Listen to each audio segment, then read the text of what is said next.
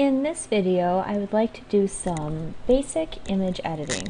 So I'm going to go up to File and Open to open up a demo image. In this particular video, I'm going to go over image rotation, getting rid of some stray marks, and doing some basic adjustments and the benefits of using a filler adjustment layer. Alright, so I have my image open, and I think we can see that the first problem is that the orientation isn't correct. So if that's something you want to change, what you can do then is come up to the word image, the third one over, come down to about the middle to image rotation, and at this point it looks like if we do 90 degrees clockwise, that might solve the problem. Well, that got us pretty close. If we take a look at this, if we zoom in a little bit, you'll see that it's still at a little bit of an angle. And this is the kind of problem you might have, especially if you're scanning something in, they almost never come in perfectly straight. So if you want to tweak that a little bit, all you need to do is go back up to image, down to image rotation again, and this time pick arbitrary. When you do that, you have the option of, first of all, picking clockwise versus counterclockwise, and then you can put in a much smaller angle instead of 90 or 180 or something like that. So, I think 1, that's what it has here right now, will work pretty well, and we'll do it 1 degree clockwise. That should do the trick. I'll say OK. And you'll see it straightened it out. It's pretty subtle, but now we have nice 90-degree corners here instead of having it look just a little bit crooked. Now that we've gotten it nice and straight, might zoom in and see that this particular photograph has some marks on it. So there's some funny little marks up here and then some down below. This is really common. Once again, if you have scanned in a drawing, a rendering, or something like that, you'll inevitably have little things that you need to fix. So using my magnifying glass, I'm going to zoom in down at the bottom so we can take a look at these little marks down at the bottom of the screen. How would you get rid of those? Well, the easiest way on a plain white piece of paper would be to use the eyedropper and a paintbrush and just paint over it. So I'm going to use Control- and zoom out just a little. And I can use my eyedropper tool right here in the toolbox. And I'll grab a sample of my white area out here, come back and grab that paintbrush. And now I just want to make the paintbrush a little bit bigger. Something like that might work, maybe a little bigger. And then also the hardness. Right now my brush is set at 0, which means it'll be pretty soft and fuzzy, a little bit like spray paint or something like that. So I'm going to take it up a little bit higher. I might not actually make it 100%. That can make the edges too harsh. So sometimes around 95 or something like that works pretty well. Now that I have it, I can come in and color over this a little bit. I'm noticing that it didn't quite cover it entirely. That's because, if I look at my paintbrush again, the opacity is down at 32. If you actually want it to cover completely, we'll take that up to 100. And now I should be able to come in here and do a better job. If you have perfectly straight lines that you want to cover, or you want to get along the edge a little bit neater, what you can do is click with your mouse and then hold down the Shift key, and then you can only go in a straight line, either horizontally or vertically. Okay. So if I had, a little nasty edge down here that I wanted to clean up, I could click, hold the Shift key, and it would go perfectly straight across the bottom. If that's not something I want to do, I can do Control-Z to undo it. Okay. So using the eyedropper and a paintbrush works really well for areas that are all just one color.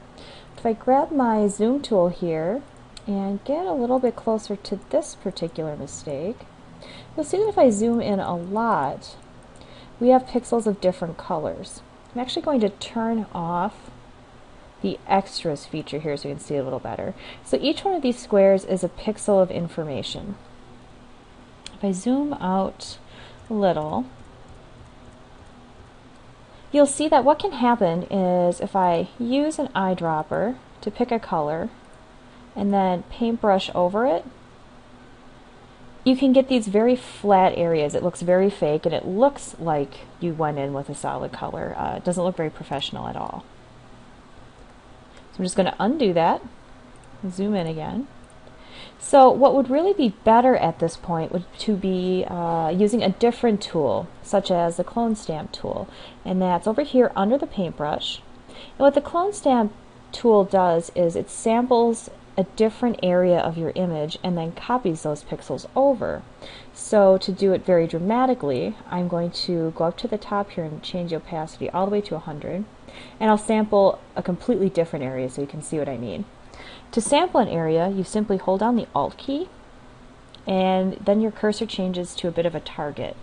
So I'll click, that's my sample area, and now I'll bring my mouse over here. So you can see I actually have a preview of what that's going to look like. So if I just click and draw, you'll see it's just copying that area I sampled from, which is actually pretty neat. But that's not what I want to do here. So what I'll do is hold down the Alt key, sample an area inside of here that's going to look a lot more similar, and then color inside. Sometimes it makes sense to sample different areas so that you don't get exact copies. That can be noticeable. And likewise, sometimes it makes sense to take the opacity down a little bit and do a little bit more of a layering effect. So this is a really, really good way to get rid of blemishes, maybe tears, smudges, things like that. Alright, so I just did Control-0 there to zoom all the way out. So at this point our photograph is looking pretty good. So it's straight and we've gotten rid of, blemishes and things like that. It's all looking pretty dull though. So if we want to go in and punch up the contrast and things like that, we have a couple of different options. The traditional way to do that is to go up to the word image again, and then we see the adjustments tab, and there's a bunch of different options here, and then we also have auto tone, auto contrast, and auto color. So sometimes it doesn't hurt to just go in and give these a shot, and these might work fine. I might say auto tone, and already that's looking a lot better. I'm going to do Control-Z just to undo that quickly. You'll notice what happens though is that you're actually editing this image, and it's somewhat destructive in that if I hit save and came back to it, I'm stuck with it, unless I did a save as and had a different version of the file. There's a different way to go about this that can actually be pretty handy once you get used to it. What we're looking for are the adjustment layers. So over in our layers palette here, you'll see that we have just the background. This is the image as it opened. And then above that, I have a bunch of adjustment options. If you don't have this available to you, go up to the very top of your screen to the word Window and click on Adjustments. So within the adjustments, if I just hold my mouse over a few of them, you'll see that we can change things like brightness and contrast, levels, curves, exposure, vibrance, hue and saturation, and so on. So to just try one of those, perhaps I'll pick the second one in, levels. As I do that, watch the layers palette. When I click levels, it actually makes a new adjustment layer above my original background image, calls it levels 1, because I could do this multiple times. They're buildable. I'm just going to move this over so it clicks into place, and you'll see that I can come in. So as I make adjustments to the levels, watch what happens to the photograph. Levels is actually a little bit complicated, but a good rule of thumb when looking at an image like this is to look here at the histogram. We have a black, a gray, and a white triangle. Notice over here there's a big gap between the edge and where this hump begins. If I click on this black triangle and drag it over, that's going to be punching up the contrast in my image. So I'll take it over so you can see how it's very flat, and now it's getting, you can see a lot more detail, a lot more contrast. I can bring the middle one over too. That'll grab the midtones, making them lighter or darker. No, it's a little too dark, huh? Okay. And then I can do the same with the white if I wanted to make it a little brighter. This is actually a little bit washed out already, so I might do something like that. And that's playing with the levels. On top of that, I could add another adjustment layer. Perhaps this time I will do brightness and contrast. When I click that, this properties menu changes and it stacks a brightness and contrast adjustment layer on top of the last one I just did. So I could come in here and, for example, bump up the contrast, very extreme to very low, and the brightness as well. Finally, maybe I'll come in and do something with vibrance, or I think I'll choose hue and saturation. So if I click hue and saturation, once again it adds a new adjustment layer to my layers menu, and then you'll see that this palette has changed. So within this, the first thing I might do is just grab the saturation bar and move the slider over.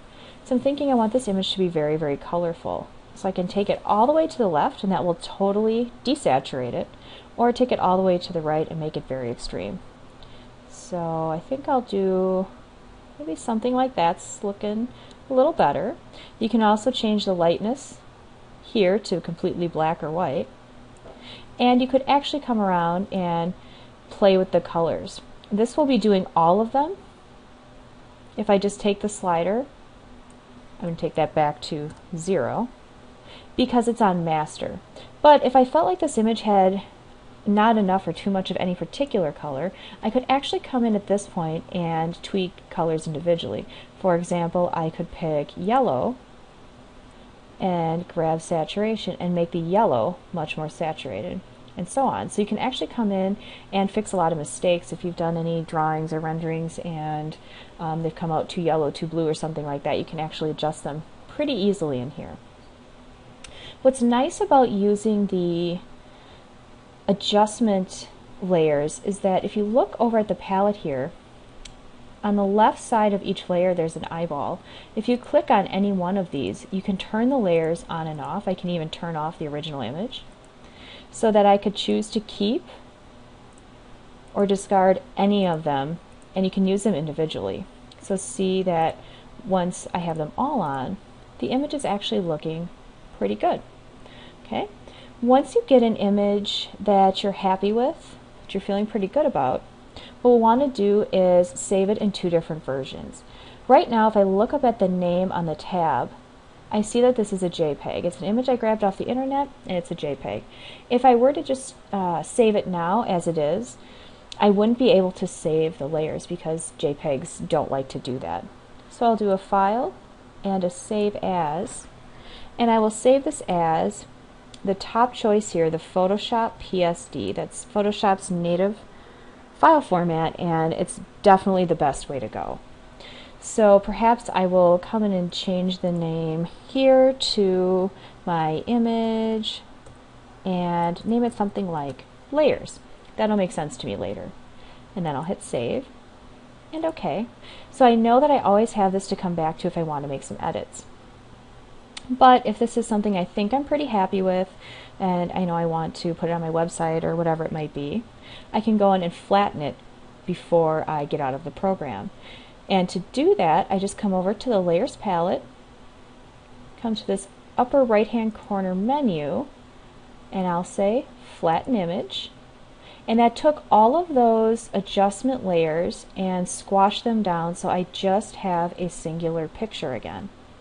Then I could do a File, a Save As, and I could save it as some other file type that might work better for me.